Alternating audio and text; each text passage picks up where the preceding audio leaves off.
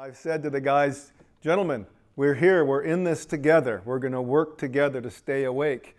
And if you have any problem with that, I got some assistance here in this bucket to keep people awake. And just looking at that bucket for the entire message, I think, was a means of grace to men to keep them awake. I had no bucket this time, but there was a wingback chair in my room that I found to be edifying, and maybe we'll talk about it a little later, but that's just perched on the stage for that reason. But we can stay awake. I was on a plane flight about 3 weeks ago from Chicago to Seattle, and there was a Navy SEAL training film that I watched, and one of the elements was these guys hadn't slept for 72 hours, and they were all sitting on a beach together holding each other's arms, and they were singing together trying to help keep each other awake. So they were doing it for the cause of becoming a Navy SEAL. We do it for the cause of our King, who is worthy for our giving it all, right? Whatever we do, we're to do it with all of our might. Whether we eat or drink or we listen, we can listen with all our might because he is worthy. So let's work together as a band of men seeking to glorify our Savior. And one more thing I'll have to keep you awake. It's the passage I'm going to read. It's Song of Solomon chapter 4, verses 1 through 7. Just turn there if you've got your Bible. Song of Solomon 4, 1 through 7. And there's this certain element in this that might keep us awake in a special way. We're talking about how the exhilaration of encouragement, that was our first session. The expressions of encouragement, our second session. And now we want to talk about the family implications of encouragement. So the text I'll bring is Song of Solomon 4, beginning at verse 1. How beautiful you are, my darling. How beautiful you are. Your eyes are like doves behind your veil. Your hair is like a flock of goats that are descending from Mount Gilead. Your teeth like a flock of newly shorn ewes which have come up from their washing, all of which bear twins. Not one among them is lost her young. Her lips are like a scarlet thread, and your mouth is lovely. Your temples are like a slice of pomegranate behind your veil. Your neck is like the Tower of David, built with rows of stone, of which are hung 1,000 shields, all the round shields of the mighty men. Your two breasts are like two fawns, twins of the gazelle, which feed among the lilies until the cool of the day, when the shades flee away. I will go away to the mountain of myrrh, to the hill of frankincense. You are altogether beautiful, my darling. There is no blemish in you. Let's pray together. Our Father, we think of the family implications of encouragement, and we think of our brides whom we need to encourage, and we ask that you would give us insight in this last session together. Give us your Holy Spirit, we pray. In Jesus' name, amen. There's this British period drama set in the early 20th century, Downton Abbey. Anybody ever see Downton Abbey? Anybody? Okay, I watched a lot of it with my wife. And there's an account there where a guy named Mr. Drake comes down with a case of congestive heart failure. And he becomes a patient of a small town doctor, Dr. Clarkston. And looks like Mr. Drake is going to die. He's got 3 children. They're going to be fatherless. But Isabel Crawley, who is the assisting nurse, says, I've heard of a new technique in dealing with congestive heart failure patients, and it involves the use of adrenaline. And so they order a vial of adrenaline from London, and they begin the procedure. The doctor pierces Mr. Drake's chest cavity, and an enormous needle begins to quickly drain off pints of heart-drowning fluid, and as expected, the heart induces into a cardiac arrest, and Mr. Drake's heart stops beating.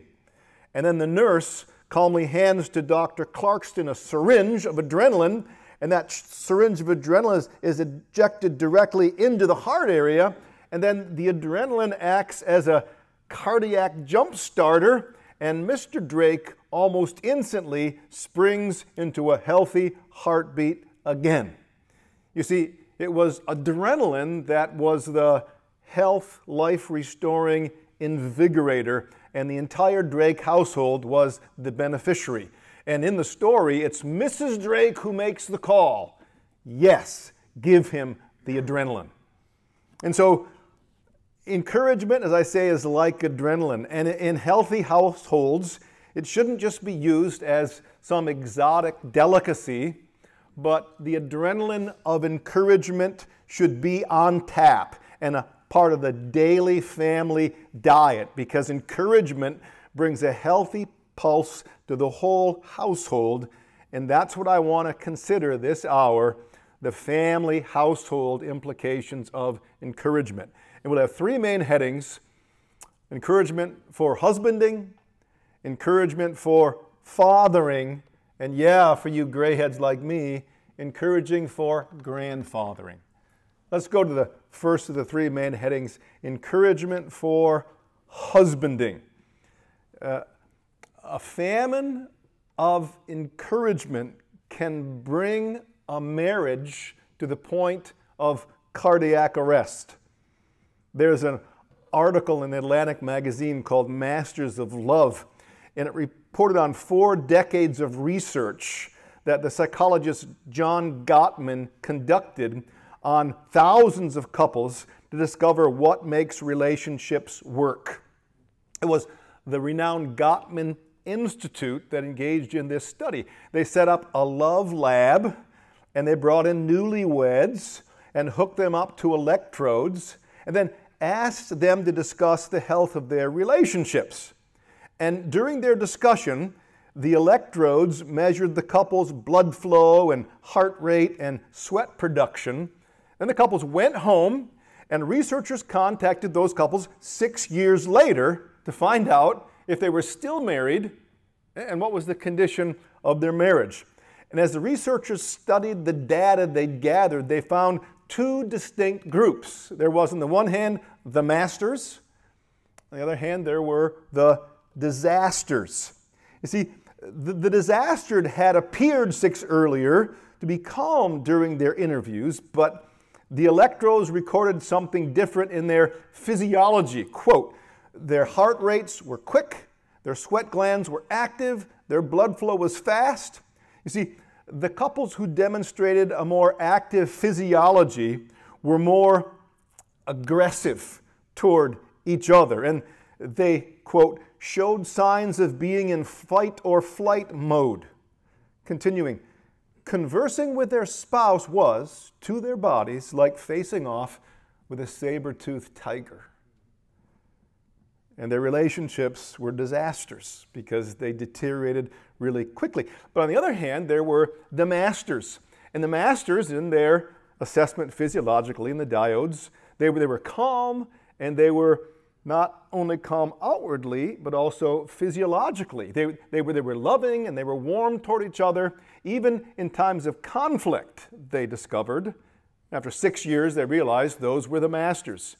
And the summary was this: there's a habit of mind that the masters have, which is this: they are scanning their social environment for things that they can appreciate and say thank you for.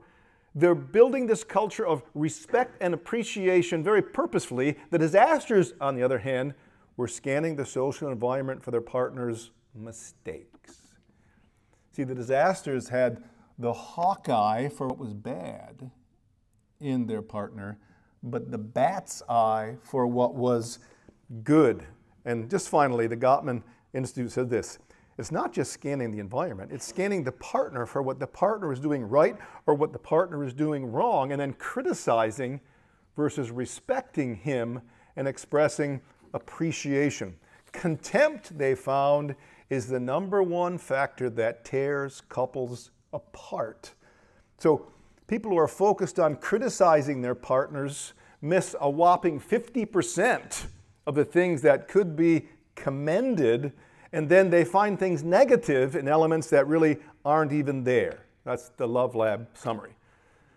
Now, I will admit that this summary convicts me as being guilty as a husband. Just to dial back in my diary, when I married Diane back in 1982, our delightfully memorable honeymoon, at least it was supposed to be delightfully memorable, was stained with a lot of conflict. First of all, gentlemen, she spent so much time saying farewell to her sisters and to her bridesmaids that we left the marriage destination, headed to the honeymoon rendezvous destination 2.5 hours late.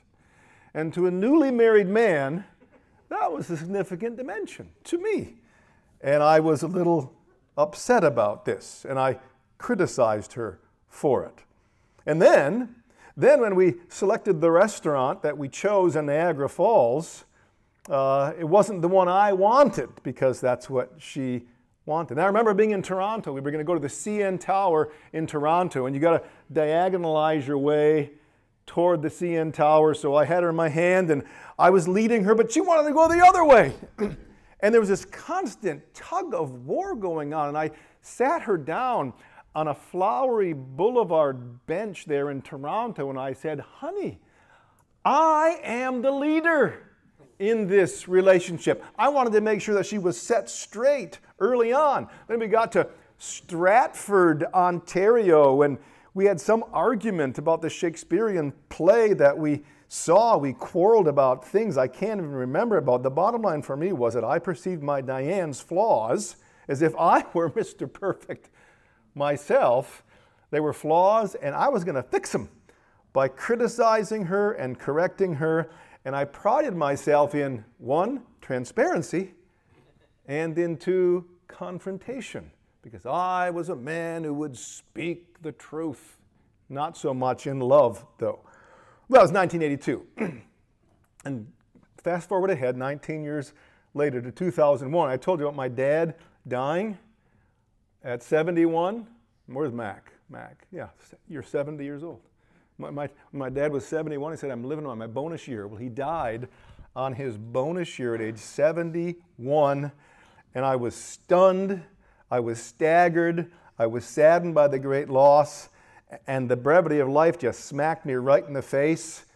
And I would get up at like 2 o'clock in the morning, and I had like a dagger in my heart, because my dad was my man. He was my hero. He was so much to me. And I look at Diane, this woman that I could have a tendency to circle around her like a vulture and to criticize things in her life. And I just mused at that point regarding the brevity of life. Am I wise to spend the precious few moments that Diane and I have together in our fleeting little lives just circling around her perceived quirks and flaws? And it was there I said, "Mark, come on, come on. Life is short. Let it go. Let it go. Don't obsess on her blemishes.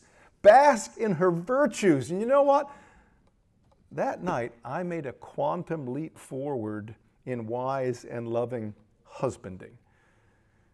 Now, Paul tells us regarding husbands, it says they're to love their wives as Christ loved the church and gave himself up for her. They are to, look, it says in 5:28, they're to love their wives, listen, as their own bodies. He who loves his wife loves himself. Mac, you ever read a little Charles Hodge, Systematic Theology? He's kind of craggy, but still, he's got some really good stuff. He perceptively writes this on this passage. Listen, he says, "Marital love, therefore, is as much of a dictate of nature as self-love. And just as it is unnatural for a man to hate his wife, it's as unnatural for a man to hate his wife as it would be for him to hate himself, to hate his own body." Hodge goes on, A man may have a body which he does not altogether think suits him. He may wish it were a handsomer body, a wealthier, a healthier body, a stronger body, a more active body, but still, it is his body. It is himself. And he nourishes that body and he cherishes that body as tenderly as though it were the best and loveliest body a man ever had, Hodge says. And so Hodge goes on and says, and so a man may have a wife whom he could wish to be better, more beautiful, more agreeable, but still she is his wife. And by the constitution of nature and the ordinance of God, she is a part of himself. In neglecting or abusing her, he violates the laws of nature as well as the law of God, and thus it is how Paul presents the matter. Now, I think of my own scarred and blemished and odd-looking and flawed body. I mean, come on, realistically, Jason, look at this nose. Yeah, a big ball at the end of it, disproportionately long, but it's my nose. And when I have a respiratory issue or a cold, I pamper that nose as if it were the finest nose in the world because it's my nose. And so, as our bodies get daily pampering and primping, so we ought to daily pamper and primp our wives. Like it says in 1 Corinthians 13, we're to love them. What? Love endures all things. So contrary to my honeymoon persona. Love is kind. It does not parade itself. It's not puffed up. It doesn't act rudely. It doesn't seek its own. It's not easily provoked. It thinks no evil. It doesn't rejoice in iniquity. It rejoices in truth. It bears all things, believes all things, hopes all things, endures all things. And gentlemen, I'm not the only guy in the room with the problem. We need to love our wives as Christ loved the church, loving her as our own bodies, because my Diane is like an exquisite and delicate vase who deserves my honoring and polishing and encouraging, and not my belittling and rough handling and criticizing. Husbands, dwell with your wives according to knowledge, as the weaker vessel, delicately handling her. So gentlemen, after lunch, I'm talking to you. Pay attention to me.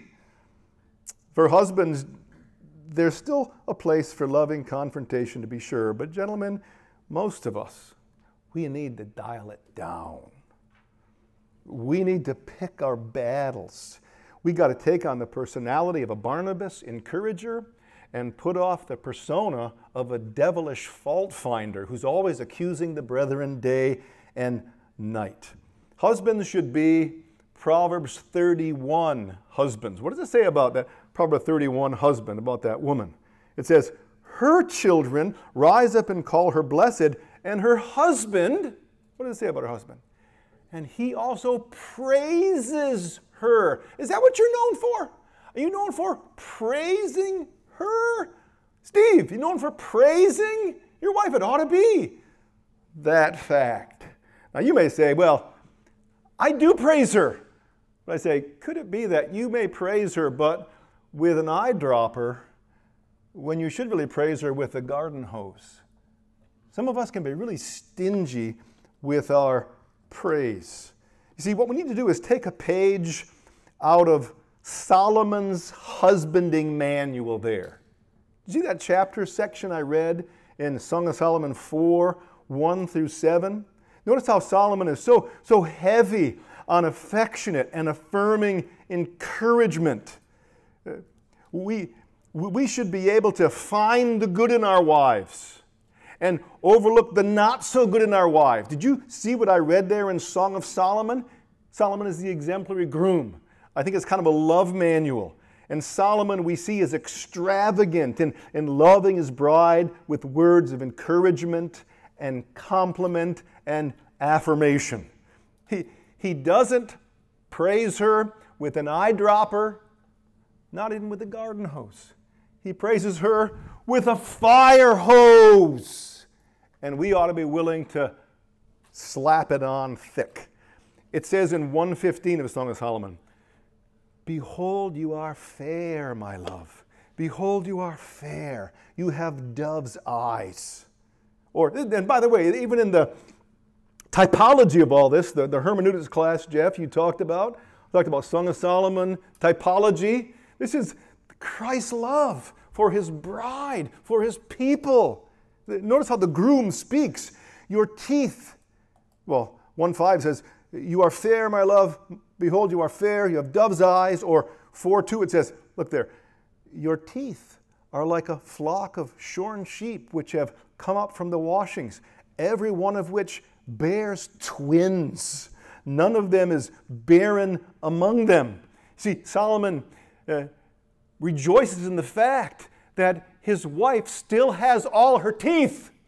And 3,000 years ago, this was a significant beauty mark on one's wife. A stunning feature.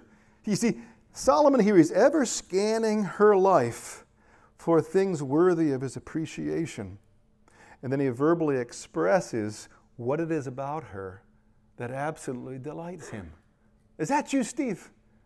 It's not my default setting, but I've learned since my dad died in 2001. It says in 6:9, you are fair, my love. There is not a spot in you. My dove, my perfect one. No one is like you. I'll even admit to you guys, just because you preach on this doesn't mean you got it all together. I left Holland at 4:30 in the morning yesterday, and I had had a tiff with my Diane. Jeff, you ever have a tiff with your wife? Okay, I left with a tiff with my wife, and when I get home, I have some home improvement that I need to engage in.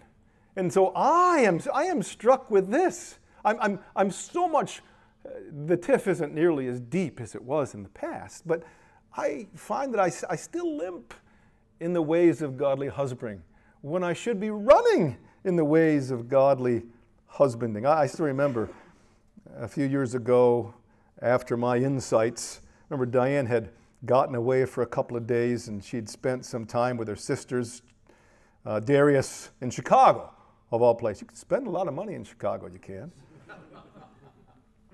But you ever have that? Your wife goes away. I mean, some of you guys have 5, 6, 7 kids. Your wife goes away. Yeah, I'll take care of them, honey. No, get away. Enjoy your time away, you say, and bold and brave. And we look out the picture window as she drives down the driveway and heads off to the west. But then what happens, Alan? You know what happens. After a couple, 3 hours, you start walking by the picture window. When is she coming back? And I still remember she came back from that Chicago trip, and I said, oh, man, honey, it is so good to have you back. You are the Mary Poppins of our family. And without you, our Technicolor life is like a black and white movie. And to be able to express things to her, isn't it true? Like Eve, I call her the giver of life to us. She's the Eve, the one who pulses life into our family. There's a flower and garden show in Grand Rapids that you can listen to. And there's a point where a husband shouts to his wife, you can't go! It's kind of a divorce situation. You can't go! All the plants are going to die. And I tell Diane, you are the one who keeps the plants alive in our family. Isn't that true regarding our wise men? Don't they bring the Technicolor to our souls? And we ought to tell her about this. So that's just that element of encouragement in husbanding. But come on, secondly now, how about encouragement in fathering? Encouragement in fathering. A couple of passages just to think. Encouragement in fathering. It's really significant because we can have a Scrooge-like persona in the way that we father our children. And that's why it says in Ephesians 6:4, fathers, don't provoke your children to wrath.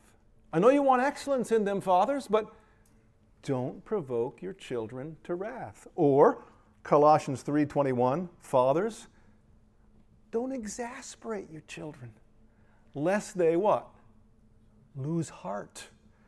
And so just ponder this idea of encouragement in fathering. Remember James Dobson, focus in the family.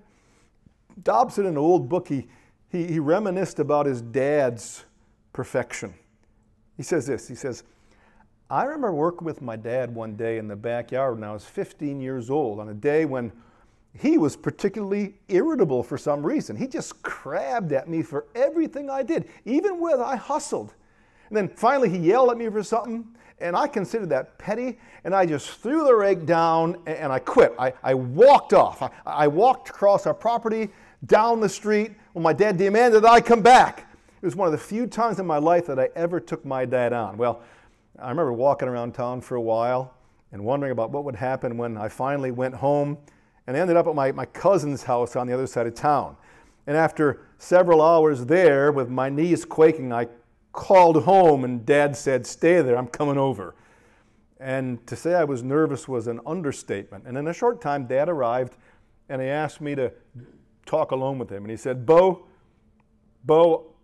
I didn't treat you right this afternoon. I was riding your back for no good reason, and I want you to know, Bo, I'm sorry. I'm sorry. And your mom and I want you to come home. And Dobson says that was really difficult for my dad, but my dad made a friend for life that day with the way that he treated me. Now, I wish I could say that critical, crabby irritability never stained my fatherhood. But I know that it has. In fact, it's a besetting fault for not a few dads. But you know, the keynote of fathers shouldn't be critical irritability. The keynote, gentlemen, of fathers should be encouraging harmony. That should be the keynote of our fathering. When you have a keynote for a piano, right, that everything is to emanate from it. And think of the keynote of fatherhood for us. Think of the first recorded words between our Heavenly Father and His beloved Son. They're really full of significance. It says in Matthew 3 that when Jesus had been baptized, Jesus came up immediately from the water, the Jordan River, and behold, the heavens were opened to him, and he saw the Spirit of God descending like a dove and alighting on him, and suddenly a voice came down from heaven. What did it say? This is my beloved Son, with whom I am well pleased. This is the first time we behold the incarnation of father-son love. And we see there's a certain keynote to it. And there's a world of information about fatherhood that these two brief verses show us. We see that when it comes to Jesus' baptism, we see first what? The Father was there. That's significant for us. Also, He made His presence felt by the Spirit's symbolism. Also, He made His presence known by speaking to Him. And the words were, this is my Son, with whom I am well pleased. Look, the Father in that keynote to our fathering expressed what in His Son? Pleasure. Pleasure between the Father and the Son. So the first thing we're told about the relationship between the Father and the Son is that the Father thought that His Son was doing a good job. Strange as it may sound, that is the keynote to our fathering. This is the tuning fork. This is by which we should rate our own fathering. This is what ideal fatherhood sounds like. Just listen to the sweet harmony between father and son. Pleasure. This is the pitch. Well pleased. You hear it? With whom I am well pleased. And when we don't match that pitch, gentlemen, a lot of things are going wrong. I know what you're saying. Yeah, but come on, Mark. This is the Father, and He had the perfect Son. And He said of Him, with you I am well pleased. You know the piece of work I got is my son back home. He'll be sitting here staring at me. Yeah, I got that. But you know the piece of work that your Heavenly Father has with you sitting in that tan chair? You know what a piece of work you are? But what is He going to say? Because I told you in the beginning that He so lavished His love on you that you are called a son of God. You are a child of God. And you know what He's going to say to you at the end of your life when you face Him? Matthew 25, parable of the talents. What's He going to say to you? Well done, good and faithful servant. He's going to have a bat's eye for the bad things. And He's going to have a hawk eye for the good things. And that's the way it ought to be with you dealing with your own sinful son. You ought to have that kind of a pitch and tone. I ought to have it with my fathering. Sure, fathers must reprimand and rebuke and discipline. No doubt about it. It says in Hebrews 12:8, without discipline, no one would be a legitimate child, for it's illegitimate child who have no father who disciplines. But, gentlemen, we need to resist our tendency to be excessive fault finders. And in training our children to strive for excellence, we can't become abrasive, white glove, reprimanding drill sergeants, critically evaluating constantly. See, that's me. That's me in my sinful default setting. I can, over the years, I look at my kids and I can whisper under my breath, you know, she speaks with a bit of a lisp. You know, he can't yet tie his shoes so they'll stay. You know, his hair is all wrong. You know, he sleeps in too long. He mowed the grass in the wrong configuration. As if there is one way to mow 3 acres of property, right? There is, Lee. You and I are kindred spirits on this, right? Or how about this? She doesn't sit ladylike. Or he mumbles instead of speaking clearly. Or he bought jeans with the wear mark already on them. Or he talks with food in his mouth. Or he puts way too much syrup on his waffles. Or his sense of humor isn't nearly as witty as the neighbor boys. See how petty I can be? In the way that I look at my children, I want perfection. And like Dobson's dads, fathers can be constantly badgering and nitpicking. Can't we, gentlemen? And that's why it says, fathers, don't provoke your children to wrath. Don't do it. And fathers, don't exasperate your children lest they lose heart. Gentlemen, a sour tone that's provoking and exasperating is relationally corrosive. Oftentimes we can hear it when we observe other fathers relating to their children, but sometimes we don't hear it in ourselves. There's a particular man, it's a fellow pastor, and it was years ago, and I would hear it. I would hear it in the way that he related to his son. And I watched it. I didn't say anything about it, and the fruit of it is really ugly because that son went off into the far country.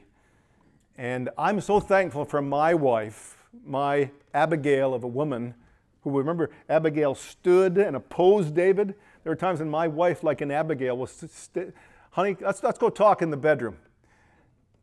Maybe that's why we have tiffs, huh? My wife. Because she is faithful to me. Profuse are the kisses of an enemy, faithful are the blows of a friend.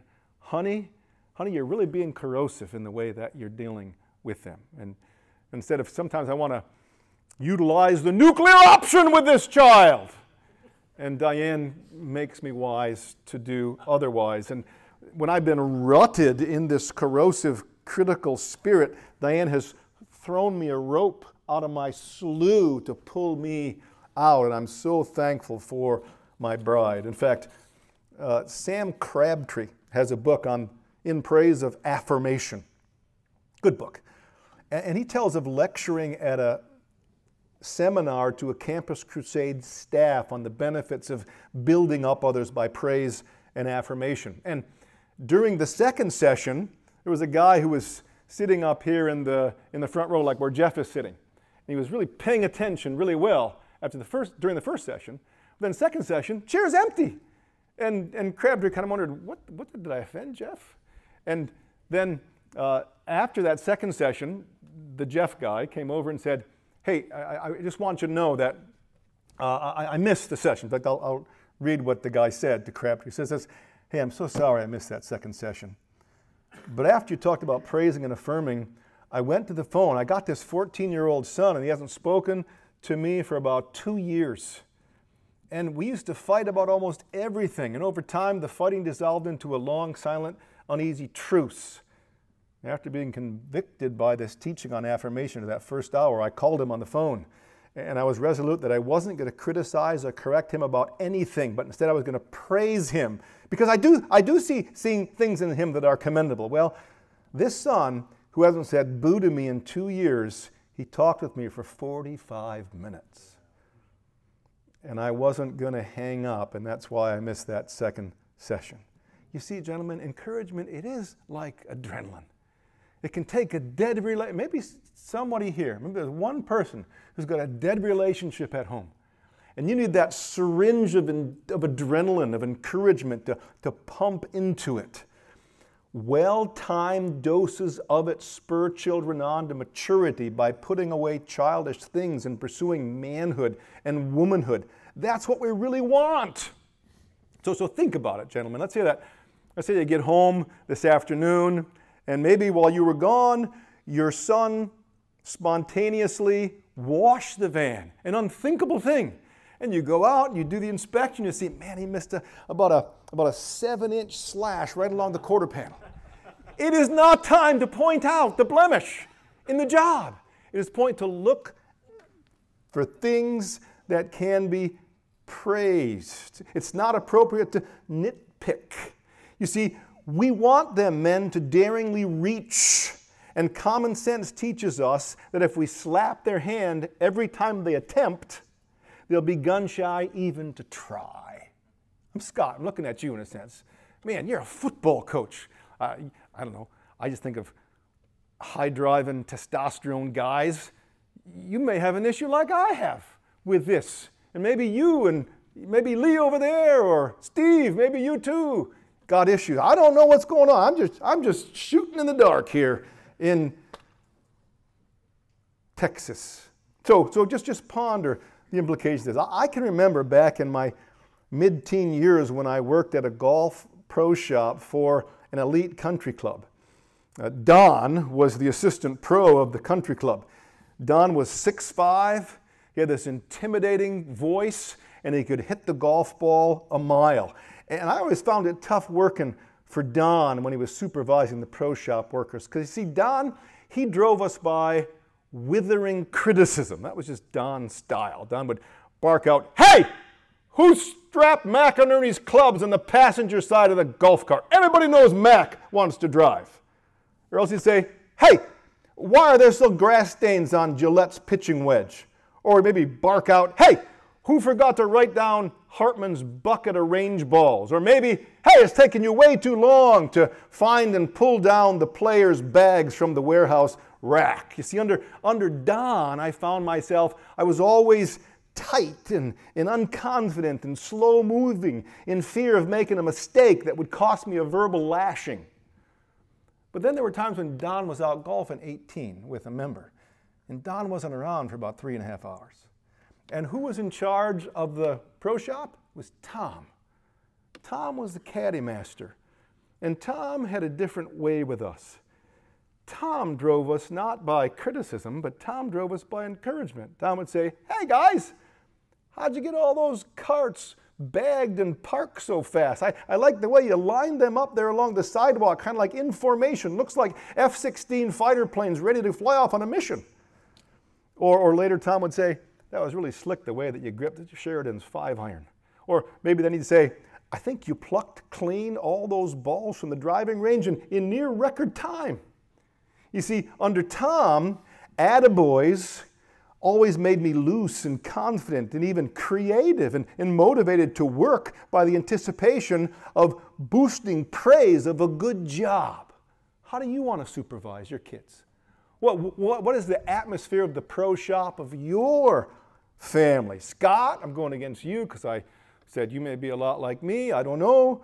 But just ponder the implications of this. Are we Barnabas-like encouragers, or are we sometimes devil-like criticizers and accusers? There's an English gentleman who was really displeased with the way his kids had a propensity to sleep in late. And so he sought to encourage them to get up early. And at first he would criticize those who would stay in bed and call them slugs. But then after a while he said, he says, okay, first one up every morning. They get to be called lark all day. Lark is an early rising bird who sings sweetly. So the kids wanted to have the moniker of lark every day. So the kids would pop up really early. And you see the way that he drove them by encouragement. He drew them with the cords of affection. This kind of subtle attaboy strokes and smiles can animate a child's heart in pursuing excellence. About 3 years ago, I was golfing up in northern Michigan, and I was with a guy named Bruce who used to play NCAA golf for Kansas. Bruce was up there, and about on the 7th hole, he paused before climbing out of the cart, and he sent a brief text message to his college-age daughter at a faraway campus. I said, what'd you write? He says, I told her I was thinking of her and that I love her. He looked at me and says, it's kind of like drip irrigation with these constant expressions of affection. He says, she thrives on my daily spoonfuls of affirmation and encouragement. It's like eye-brightening honey. There was a sweetness to his fathering. And again, I know, children do so many dumb things per hour. And you know what? I'm a child of my Heavenly Father, but I do so many dumb things for hours as well. But you know what I got? I deserve to be in outer darkness, weeping and wailing and gnashing my teeth. Instead, I drove out onto this peninsula, and I find that I got this beautiful Copass Lake, and I got this full suite that Lee signed me up for, and these puffy pillows, and these warm blankets, and these kind new friends. This is the way that my holy, holy, holy Heavenly Father has put me on better than drip irrigation. He's fire hosed me with his affirmations and kindnesses. And that ought to be, gentlemen, the keynote of our fathering with our children. So we're looking at the family implications of encouragement. We've seen for husbanding, for fathering, and now, last but not least, how about for grandfathering? For grandfathering. Scott, you'll like this one, because I'm keeping you awake, ain't I, Scott? Not because he wasn't sleeping, but we just had a great conversation beforehand and between. There's a pastor named George McDermott, Scott, and he was a football coach. He has a football coach personality. And he's a man who's a really gifted pastor in upstate New York, and he's a model father. And he's got only one son named Greg, and Greg benefited really well from his dad's coach-like spurring on to more levels of excellence in manhood. And Greg, Darius, where's Darius? Yeah, Greg played defensive back in high school. That's what Darius played over there at North Dakota State. When he was in high school, there was a game that they had, and he didn't play very well, Greg told me about this. And it was a big conference rivalry game, and afterward, George said this. He said, Dad, my dad just read me the riot act. My dad just reminded me of the third quarter when the opposing tailback slipped by me for a touchdown, and my dad scolded me and said, man, Greg, at least you could have shaken the man's hand when he blew by you. That was George, standard George. And then years later, Greg, the defensive back, moved to Louisville, Kentucky, and he finally had a son of his own whose name was Ian.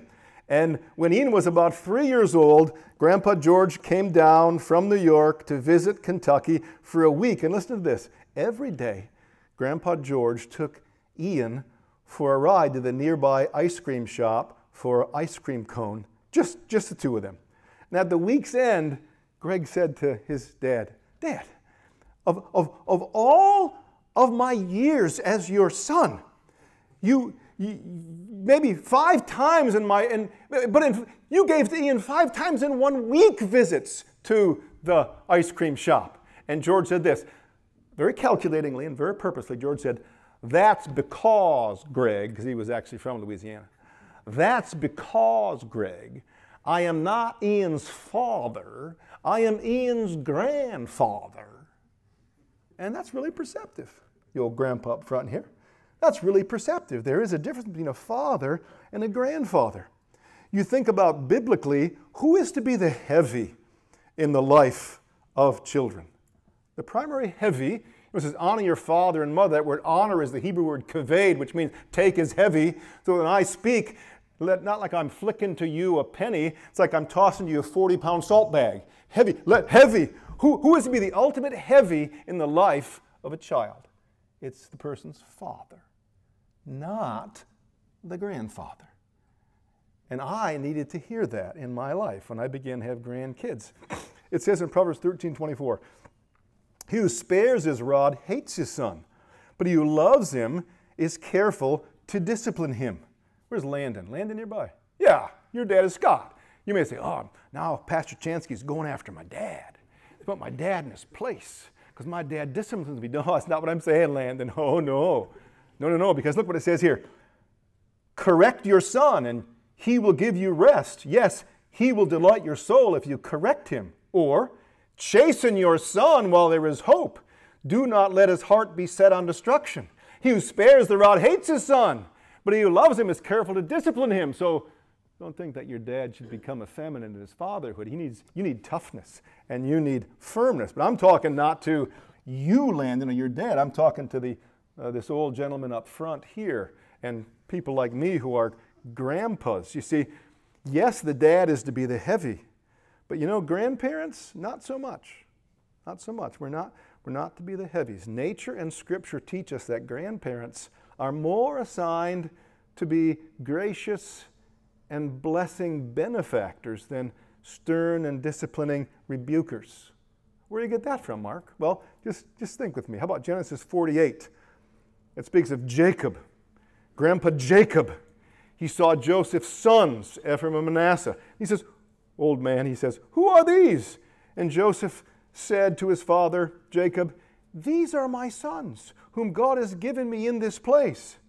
And he, Jacob, says, bring them to me that I might, what, Alan? Bring that to me that I might what? Bless them. Think of that, man, that golfer from Kansas who put his daughter on drip irrigation. When his granddaughter, Tage, was over, she was upstairs in the bedroom at bedtime, and she shouted down, Papa, Papa, come up and bless me. Because that's what Bruce says. That's what I do to my grandkids. I bless my grandkids. Come up and bless me, Papa. See, that's the role of Jacob the grandpa, that we see him as a patriarch. Also, notice how it says in Proverbs 13:22, a good man leaves an inheritance for his children's children. It's that giving, gracious, maybe it's ice cream cone, or maybe it's a special trip to see the minor league baseball game together. There's that element of grandpas being blessers. And this is an important concept because, you know, gentlemen, if you're like me, as we age, we can instinctively become chronically cranky. Or is that just me? We can become chronically cranky and constantly correcting critics. Both of our grandchildren we can criticize, and also are not so measuring up in their own parenting children of ours. And we can try to take on the rod of authority as if we were those grandchildren's father. Now, I understand in this generation, when there are so many broken families, and sometimes grandpas become the male figure in the life of the grandson, okay, granddaughter, okay, that's a different matter then. You have to take more on the persona of the actual parent. But I have seen the tragic fallout of abrasively confronting grandparents, burning bridges forever with their not so right flying grandchildren. And instead of habitually serving up the refreshing talk of an ice cream cone interaction, sometimes grandparents try to force down the throat some of this bitter asparagus that really is more of a dad's job and a mom's job than it is a grandpa and a grandma's job. In fact, my wife is a great example for me as I transition from father to grandfather. I remember when our firstborn grandchild, Richard, named after my dad, our firstborn grandchild, Richard, he was spending a day at our house, and he was just inconsolably crying for no reason at all in my sight. And my instincts were to bark out, as I had done when I was a father, "Hey, Richard, shut it! We don't do it here!"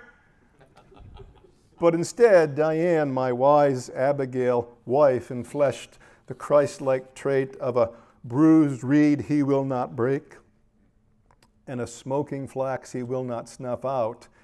And she said, getting right down to eye level, Richard, talk to Grammy. What's the matter? What's the problem? And she found out he was hungry. And with only one little bit of yogurt and a strawberry on top, this inconsolable child became a very delightful child, because the issue was fundamentally biological, and it was not rebellion that was taking place. And then I remember even during an extended dinner, it was about a week later, remember Austin was over at the house. And Austin was at the table, and Richard was not acting well, and Austin assessed what was going on. He didn't need yogurt, didn't need a strawberry. He needed to be picked up, taken off to the bedroom. He needed to have the rod, Landon. He'd have the rod applied to him, brought back. And there he was, a totally delightful child, because he was disciplined. And then I, on Monday after that, said to Diane, man, Austin did an awesome job, didn't he, on Saturday at the dinner table. And I texted Austin, I said, you were the man on Saturday, the way that you handled Richard. Again, trying to affirm and find good things to praise and encourage. In fact, so interesting, Austin is the dad of Richard. In fact, Austin, I was telling somebody, he was born, well, 5 months in the womb, we realized he had spina bifida. And we were told, you know, the guy probably won't, if he lives, he probably won't get out of a wheelchair. He'll need a shunt in his head. He probably won't have bowel and bladder movement. And it's going to be really a sad situation. And then the first thing the radiologist said is, Mr. Chanski, we have options. Recommendation was to terminate. Well, eventually, Austin was born, and long story short, Austin has a black belt in Taekwondo. In fact, Austin is our third born, and he now has, he early on had 3 children. Bam, bam, bam. And the other older brothers, they didn't have any. I said, gentlemen, this is a competition, and Austin is trouncing y'all. So Austin, in fact, part of Austin's greatness was his grandpa, Grandpa Chanski, Richard Chanski, my dad. And my dad was Scott, things about you remind me of my dad. My dad was a high D guy. He was a man, but he's also a very, very tender guy. He would take Austin under his wing, because a lot of my kids are really good athletes. Austin, not so much, because he runs a 5K, but he's really slow, because he does have issues with his legs. But he would take Austin off to a ball game. He'd take Austin to play golf along. Yeah, he'd do ice cream with Austin.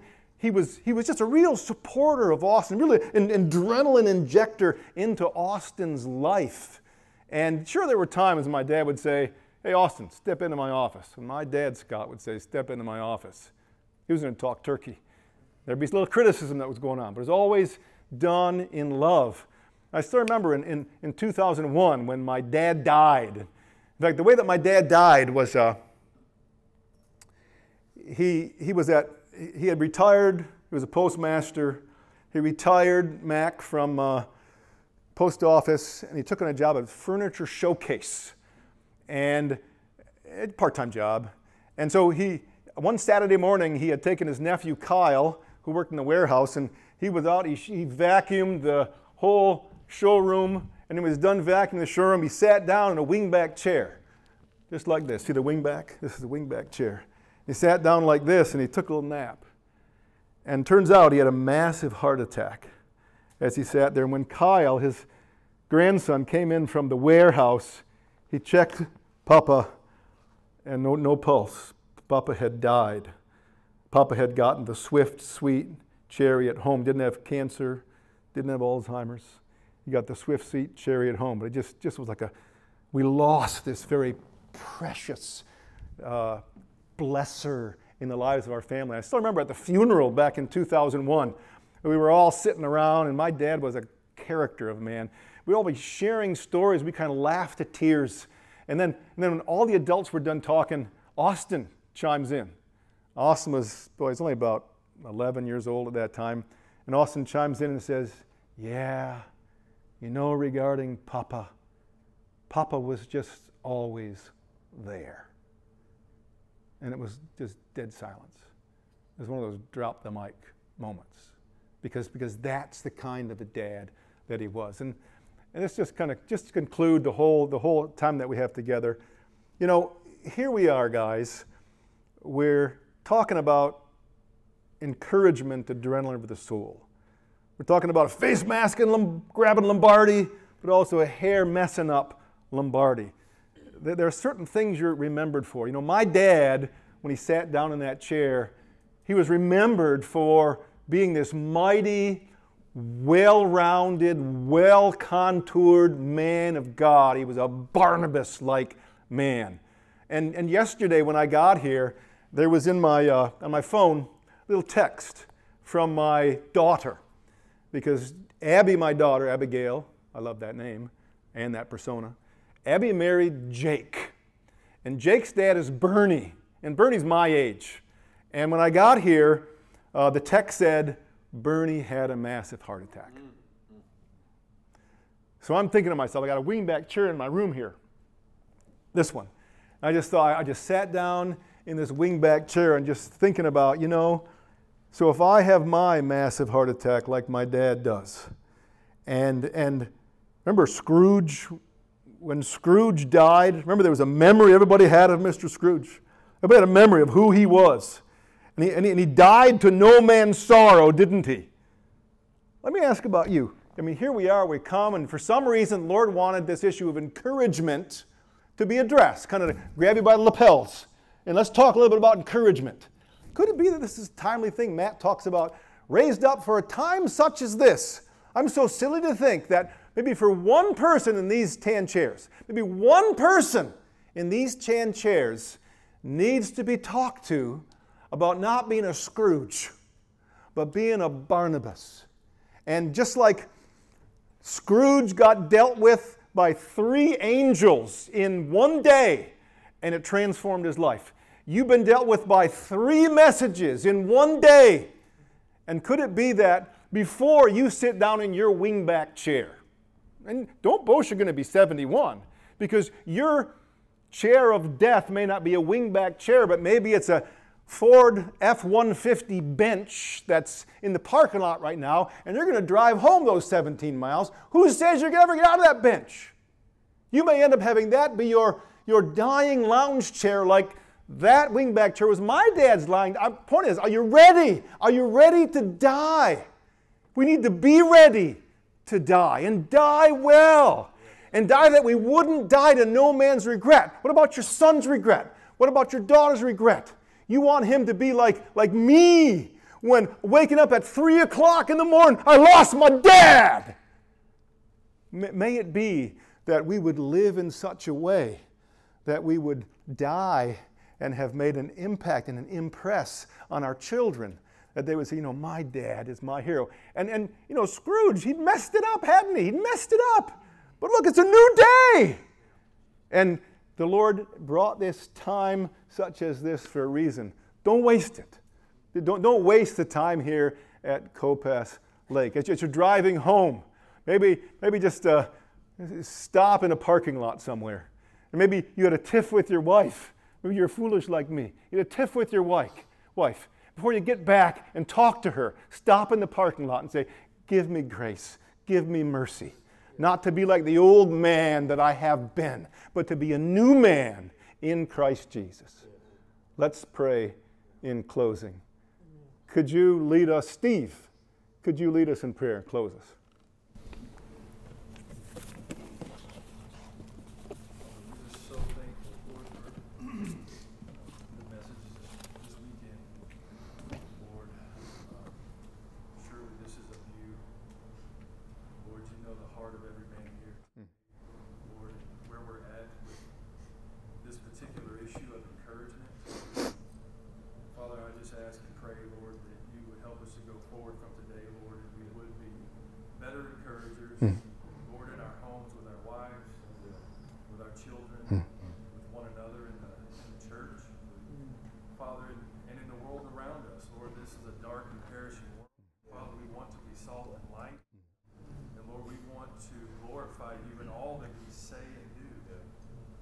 we struggle and stumble in many ways, Father, we just ask for more grace. Father, for mercy and strength, Lord, from on high. Help us, Father, to go forth and Lord, just to be a blessing to those around us. Father, who knows what words of encouragement we might share that may, just turn someone's life around. Just make a real impact. And Father, help us not to have a wrong view of encouragement. Lord, I know I've struggled myself before thinking, I don't want to say something because I don't want to puff them up, give them some reason for pride. But Lord, use these encouragements for good. Father, to build up, not to puff up. Father, that we may be more like Christ. And so, Father, we just pray, be with us as we go. We thank you so much for this brother and the words that he shared. Lord, bless him as he goes, Father. We just thank you for him. We just give you praise.